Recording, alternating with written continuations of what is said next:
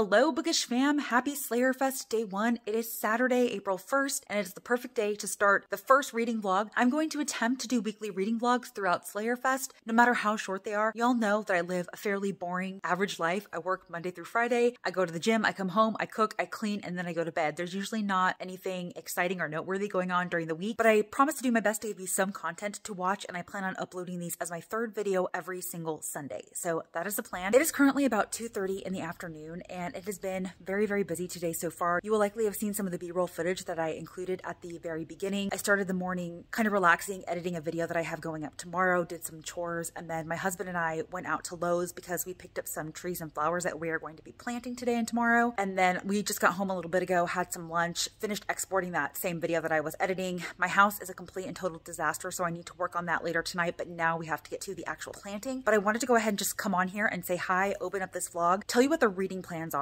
So the very first two prompts that you have to satisfy for this readathon are Buffy and then the basic vamp. And so for Buffy to read a book featuring a badass female protagonist, I'm going to be reading Cress by Marissa Meyer. I have actually already started that book. And then I will be reading Out of the Dust for the basic vampire because it is a middle grade novel that is completely written in verse. So that will definitely be a short, quick read. It is only 2 hours on audio. So what I hope to do is just turn it on today and just bust it out in basically one go while I'm cleaning up my disaster of a house. So that is what we're going to do. That is the plan. I mean, technically I'm supposed to finish Cress first because I'm supposed to finish the Buffy prompt, be strong enough to beat the basic vampire, and then move on. But Out of the Dust is literally so short. I don't think I'm going to be able to help but complete it super quick. So that is the plan, but I'm not going to be able to do any listening until we get the trees planted. So that is what I'm going to go ahead and do, and I'll check in a bit. Hey y'all, sorry for the harsh lighting. It is definitely much later. It is about 9 o'clock, so I'm going to start like winding down and getting ready for bed and everything. But I did want to let you know that I have finished Out of the Dust by Karen Hesse. I feel a little bit weird about trying to review the book and giving it a rating just because it is so outside my comfort zone. It is definitely not something I would have ever picked up before, and the only reason why I picked it up now is just because of reading challenges. So I definitely didn't go into this book expecting to love it. You know, I just wanted to kind of get through it, and because of that I feel like I'm already going into it with low expectations. I will say though that as much as you can possibly get into a book that is only like 2 hours of listening time and is written completely in freeform verse, I feel like it was a really solid and touching kind of story. You're dealing with a 14-year-old girl who is living in the Dust Bowl in Oklahoma, which was very trying, traumatic times. If you've read The Four Winds by Kristen Hanna, you'll kind of know a lot more about what I'm talking about, and you get a lot of the same vibes from just this really short middle grade novel. It's one of those stories where you can just kind of like see and feel the dust coating everything in your lungs, the desperation for water, the dying cattle, the dying crops, like everything is just desolate during this time. And I feel like this short little book did a really good job of portraying that. And so even though it's definitely not something that I was emotionally connected to or anything like that, it was something that I was able to kind of get absorbed into. It was something that was really able to hold my attention the entirety of the time. So even though it's not my thing, even though I didn't love it, I didn't hate it. I'm not mad that I read it, and it already satisfies one of the Slayer Fest prompts. So that is definitely not something to be mad about, and it also satisfies a lot of other challenges that I'm doing. So I'm going to call it a win. I have not been able to listen to Cress at all today because we were so busy. So tomorrow, if I do any listening, it's definitely going to be of Cress, trying to bust through that tomorrow and probably Monday. It is a fairly long audiobook. I think if I remember correctly, it is about 15 hours, which is on the longer side for any book, but especially like a YA. So I don't know if I'm going to be able to finish it tomorrow because I don't listen as much to audiobooks on the weekend as I do during the week, but that's really the only thing that I've got going now is Cress. And so once I've completed Cress, I will have officially completed my first pairing of Buffy and the basic vampire. So far we are off to a really, really strong start for the readathon. Tomorrow I don't have anything going on. Tomorrow is a filming day, so I'm going to film a couple of videos because we got home later in the afternoon and my husband has D&D tonight. We didn't get a chance to do all the planting that we wanted. We just planted those 2 trees, and then we have a couple of flowers that we're going to plant in pots and things. So that's going to happen tomorrow. And then Sundays really is a chore day. All the laundry has to be done and things like that. Not to mention I have to start editing the videos that I filmed because I have one that goes up on Tuesday. So I don't know how many clips I'm actually going to have tomorrow, but I will definitely come on here and give an update if I have read anything and have something to update you on, of course. But that's the plan for tomorrow. I hope that the readathon is off to a really strong start for y'all like it is for me. I hope that you guys are having a good time so far. Please also don't forget to like tag me in the content. Oh, that's an Archibald head. Archibald wants snuggles. It is his snuggle time.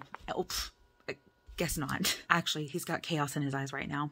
But yes, I'm gonna go ahead and start getting ready for bed, and I will check in with you a little bit later. Hi friends, it is currently Monday, April 3rd in the morning. I am about to head into work, but I just wanted to pop on and give you a quick update. I am almost done with reading Cress, which again is the third book in the Lunar Chronicles. I have about an hour and 10 minutes of listening time. I hope to be able to finish it before I get home, but I don't know if that's going to happen. But either way, I will finish it like while I'm cooking dinner or something like that. So it will 100% be finished tonight, and I am absolutely loving it. I obviously can't really tell you much about what is happening in the series because it would risk spoilers for book 1 and 2, but we are at a point in the series where it's just basically like non-stop action. Things are happening, moves are being made, and I'm really enjoying the ride. It's one of those situations where I just kind of want to keep reading because I want to know what happens, because the stakes are kind of high right now and I want to see what is going to happen. The Lunar Chronicles, if you're not familiar, is a young adult sci-fi series of retelling. So the first book, Cinder, is a Cinderella retelling, and then you have Scarlet, which was a Little Red Riding Hood retelling. Cress is a Rapunzel retelling, and then Winter, the final book, is going to be a Snow White retelling, and they are just all done so fantastically. And so far, I think Cress is like one of my favorites, even though she's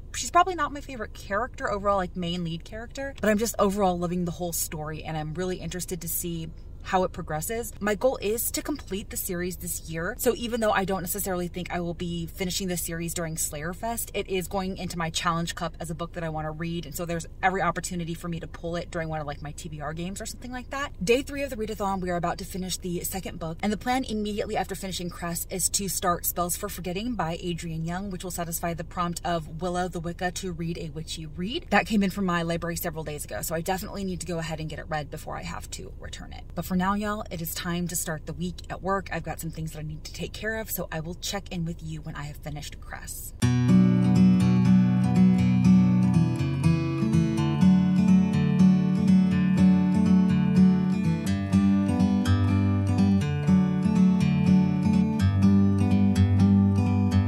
Like a bird on a tree, I'm just sitting here. I got time, it's clear to see. From up here, the world seems small. We can sit together, it's so beautiful. You and me, we meant to be great outdoors, forever free. Hey y'all, so it is actually really windy out here. I don't know how badly that's going to affect the sound on this video. If it affects it too much, I'm probably gonna like have to scrap this clip, but I'm just out on my lunch break taking a walk, and I thought I would just come on here and update you really quick because I did end up finishing Cress last night. Really enjoyed it. We are definitely getting to the climax of the series. I know that book number 4 is probably going to be really explosive, and I'm looking forward to getting into it. And so then last night I briefly started Spells for Forgetting by Adrienne Young, and then continued with it this morning on my commute to work. I'm still very early on into the story. I am only about 11%, so I'm definitely still wading in and trying to figure out the world and the characters, but from what I understand, this is taking place on a Pacific Northwest island called Saoirse, and it's definitely a very magical island. It has deeply rooted magical history that runs through like all the women on the island, so I'm definitely getting like Summer of Salt vibes by Katrina Leno, only for adults. You definitely are getting the atmospheric vibes that Summer of Salt gave, as well as like Shay Earnshaw atmosphere as well, so I'm loving that so far. It's following our main character, Emery Blackwood, as well as our main character, August Salt, and we don't quite know yet what happened, but 14 years prior to the start of the story, something tragic happened that drove August and his mom off of the island. And I believe that August and Emery were once together, and she hasn't seen him in 14 years since this tragedy occurred, but now he is returning to the island to bury his mom basically, and things are just about to go down because Emery has just now learned that August is back on the island. So I'm really excited to get back into it. Like I said, it is very atmospheric. I want to know kind of like what happened in the past and what's going to go down in the future, and kind of what the overall plot of the story is supposed to be. Like, is it supposed to be a second chance romance between the two? What role is the magic going to play in this story? So we're gonna see, but that's really all the update that I have for you right now. So I will come back and give you more updates once I have them. Guys, my hibiscus bloomed. Isn't it beautiful? It's called a Hollywood hibiscus. Ooh, so beautiful. Hey y'all, I am just about to go into the gym, but I realized that I didn't update you at all today, and I'm significantly farther into Spells for Forgetting. In fact, I am over halfway done. I would love to finish it tonight, but I have about 2.5 hours left, and I just don't think that I'm gonna have enough opportunity to finish it, but I will definitely finish it probably tomorrow morning. So as I mentioned in the other clip, if it's part of this vlog, it was really windy when I filmed it, so I don't know if it's included or not. But basically, this book is set on an island in the Pacific Northwest, like just off of the Washington coast. And this is an island that definitely has deep roots. Like a lot of the families that have been there for a really long time. So there's a lot of history, and it is definitely like a magical island. The magic in here has not been clearly defined. I'm getting the sense that the island has some type of sentience, like it knows when things are about to go wrong and things like that, and it reacts accordingly. But it's only just been hinted at about the magical properties of the island and the magical properties of the women on the island. Like it's not a huge part of the story as of yet. But basically a lot of the commerce that happens on this island is surrounding this one apple orchard. It's a tourist destination, so people will hop on the ferry, they'll go out to the island so that they could pick apples and things like that, and they also frequent a lot of the stores that are on the island. And 14 years prior to the start of this novel, there was a huge fire in the orchard, and on that same day, a girl named Lily was found dead, and Lily was the best friend of our main character, Emery. And a lot of the people on the island think that August Salt killed Lily, and August was Emery's boyfriend. So needless to say, this was a really trying time because the orchard had been burnt to the ground. So the island in itself was affected physically, emotionally, and things like that. They were damaged economically. And then you have this murder of this beloved girl on this very small island where everybody knows one another. Emery's boyfriend is being accused. And so he and his mom just one day take off and leave the island. Like they cannot stay there anymore. And so naturally this has really big ramifications for Emery, who was deeply in love with August. August was deeply in love with her, but she's basically spent the past 14 years without August. But now August is having to return to Saoirse because he has to bury his mom there. His mom has recently passed away, and one of her dying wishes was to be buried on Saoirse. And naturally, him coming back to the island is stirring up a lot of really painful memories for a lot of people there. There are definitely people on the island who didn't think that August was capable of doing something like that, Emery included. So there are a lot of people there who were loyal to August and have definitely paid for that loyalty over time. And then, of course, there are those people that staunchly thought that he was guilty, including the officer on that island, who just happens to be Emery's uncle and August's former kind of stepdad type figure because he was dating August's mom. So there's a lot of complicated family dynamics, relationships on this island because, like I said, it is a small island. It has a very, very deep history. It's kind of one of those places where like outsiders aren't really welcome or things like that. I think what we're going to start seeing as the story progresses is answers to the mysteries, like who actually killed Lily. I think we're going to start getting some answers to a lot of these things. So far, I am very much loving this. I'm loving the vibes. I'm loving the mystery aspect. I'm loving the minor magical elements because that's what's adding the atmosphere to the story. So far, this is really well written and I'm really digging it. And like I said, I probably won't finish it tonight, but I will definitely finish it tomorrow. And as soon as I've finished it and have like formalized my feelings on it, I will let you know. But for now, it's gym time.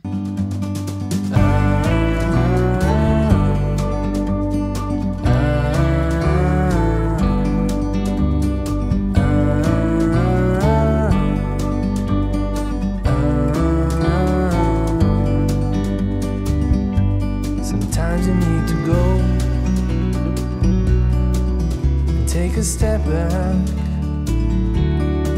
to see the truth around you.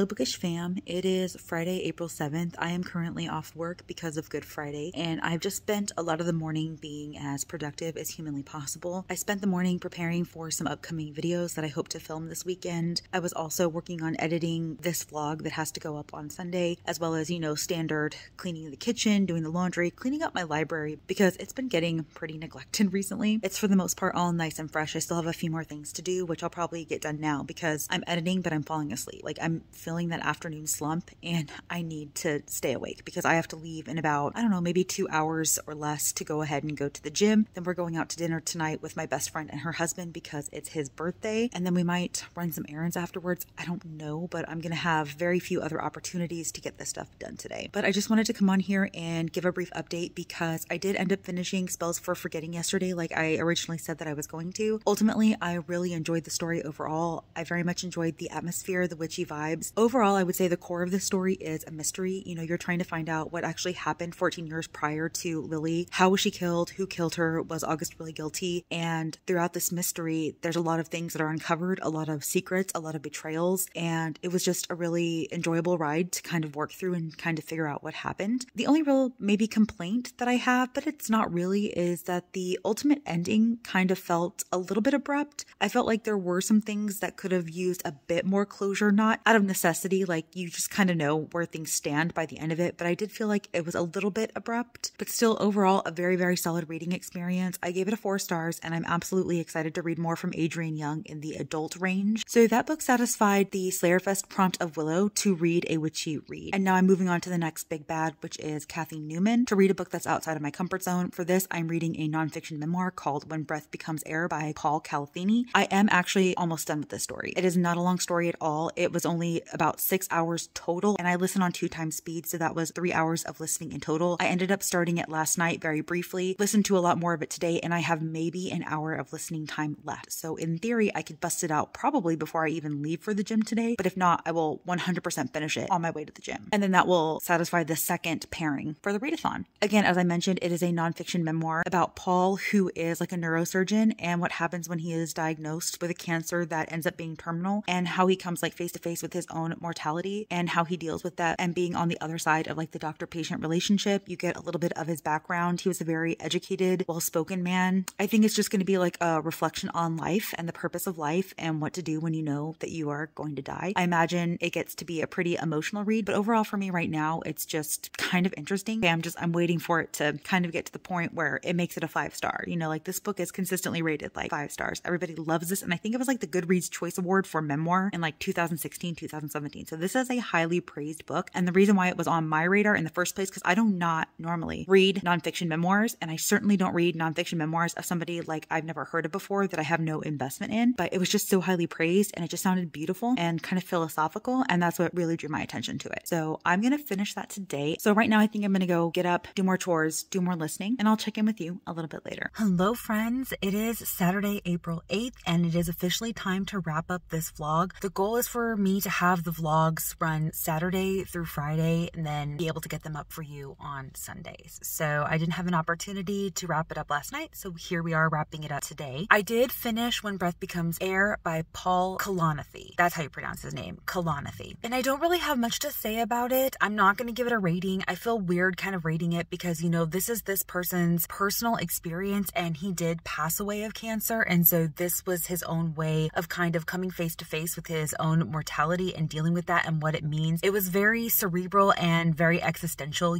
kind of pondering what the meaning of life is. I did really enjoy like the medical aspects of the story, kind of diving more deeply into the world because he was a neurosurgeon, and he definitely does have a unique viewpoint because he's used to being on the opposite side of that doctor-patient spectrum. I would say honestly my favorite part was actually the epilogue, which was written by his wife, his widow, and I thought that it was just very beautiful and touching as she reflected on her life with him and who he was as a person and his brave fight through cancer and his urge to kind of write and share his story. So I thought that was really nice. Is this something that's going to stick with me? Unfortunately, no, but I'm not mad that I read it. And as I mentioned previously, this is actually one that has been on my TBR for a while just because I had heard so many amazing things about it, and I liked the idea of the subject matter that it covered because it's not necessarily something that you see very often. And so I wanted to go ahead and give it a try, and it is not only another book that is knocked off my TBR, but it is another Slayerfest prompt satisfied, as well as other reading challenge prompts have been satisfied as well. I have now moved on to the next book, which is The Silent Sister by Diane Chamberlain. This is not one that was originally part of my Slayerfest TBR. It is one that I pulled as a challenge prompt for my April TBR, and it has come in from my library, and so I wanted to go ahead and read it. I will be able to go ahead and use this for the Dawn prompt, so I'm going to go ahead and boot Hello Beautiful by Ann Napolitano and use this instead. I feel like I'm very early days into this story, but from what I'm able to follow, this follows our main character, Riley, I think her name is, and she is returning to her hometown area because her father has recently passed away. It is up to her to settle his estate, clear out his house, put it on the market and everything like that. And then there's another aspect to it that we haven't gotten into yet. 23 years prior to the start of the story, their sibling, I think her name is Lisa, was said to have committed suicide, and we haven't dove more deeply into it, but I'm also getting the feeling that her father was hiding a lot of secrets. And so, like I said, very, very early days in this story, so we still have a lot to uncover, and I'm looking forward to it. So far, I've really loved everything that I've read by Diane Chamberlain. I've only read 2 books by her. They were all primarily historical fiction with a past and present timeline. This might have a past timeline as well, but this definitely seems more